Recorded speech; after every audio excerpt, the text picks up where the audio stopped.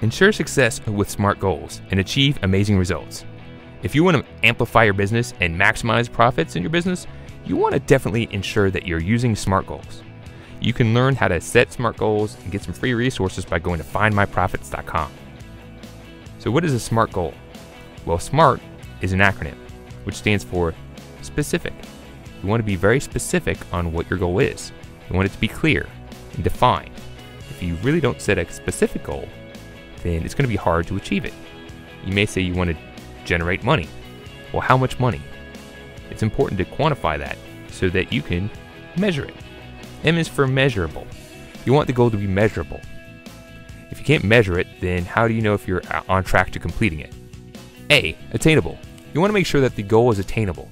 It does you no good and your team no good to set goals that are so far out of reach that you couldn't even possibly achieve them. If you wanted to generate $1 million in the next hour, for most businesses, that's going to be a bit hard to do.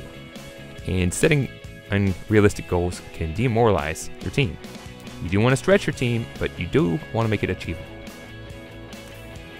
R, relevant. You want your goals to be relevant to what you're trying to achieve, your bigger picture. It does no good to set goals that may be productive, but they're not really contributing to the bigger vision of the business. And T, timely. You want your goals to be timely so that they can be tracked and that they can achieve a certain result in a certain time period. A lot of people have goals, they don't put a time to them, and they're less likely to achieve them. So that is the SMART acronym. Now there are a few other terms you may want to be familiar with when setting goals. Number 1, KPIs, key performance indicators. These may be the actual metrics that you track to make sure that you're achieving the goal, you're on track, that you're keeping in line with what you set out to achieve. Milestones. If you're doing a longer goal, say a 90-day goal, you may have different milestones to identify that you're further along in the timeline, and you want to check in to make sure where you're at, make sure that you're on point. Strategies. If you're going to achieve a goal, you want to have a strategy about how you're going to go about doing it. What's the game plan? And then actions. What are the actions that you're going to take in the strategy?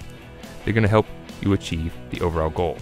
When you take time to identify and really spell out your SMART goal with the strategy and the actions to achieve it, you're going to be much more likely to achieve it. You also want to know why you're going after this goal in the first place. And the more compelling your why, the more likely it is you're going to push through, get your team to push through, and actually achieve the goal. Now you may notice there's a book on the right hand side over here, and that is a journal.